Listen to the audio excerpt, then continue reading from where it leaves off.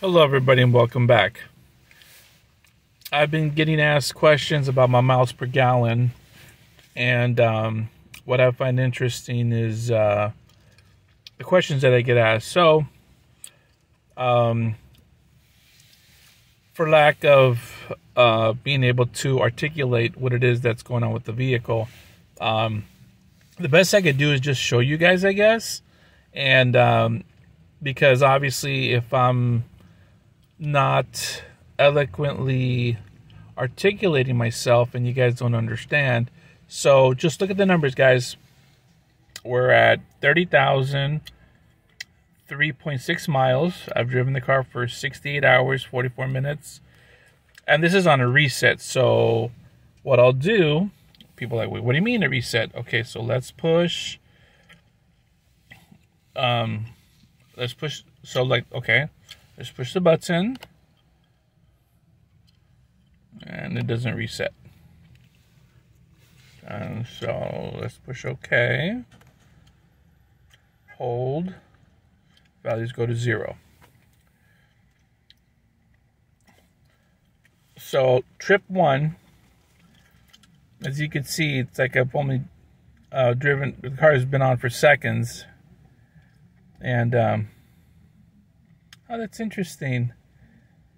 I bet if I put a stopwatch, the time, that is so bizarre. I wonder if I would have put a stopwatch to what I'm looking at, if time is going faster on this clock than what I'm actually, that is so bizarre.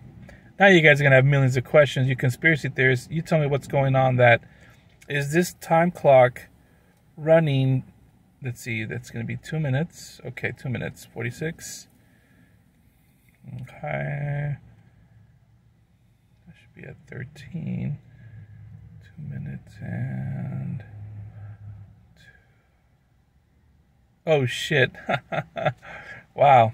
I think, if I'm right, that clock is running a little fast.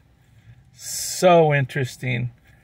So you conspiracy theorists out there, you saw it.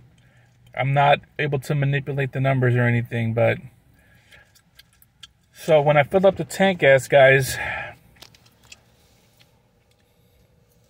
I hit reset.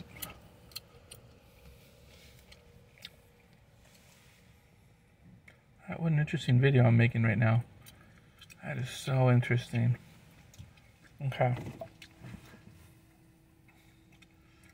So yeah, interesting. Looks like the time is running faster on that than what is on my actual cell phone. That is so interesting. Yeah. Wow. So anyways, as you can see, it says 0 miles per gallon. It says I haven't driven anything. It says it's got 81 miles left to empty. So I'll reset the clock again. And as you can see, the last tank of gas was 46 miles to the gallon. So I'll just reset the trip. I'll fill up the tank, and then we'll just go from there. So for those of you that are going to question the miles per gallon, I'm going to be impressed, because I can't manipulate the system. I just hit the reset button and it goes to 0. So obviously the car has 30,000 miles. It's got 0 miles per gallon. So trip 1, when I fill up the gas, it'll tell what the miles per gallons are. Okay, everybody. Catch you on the next one.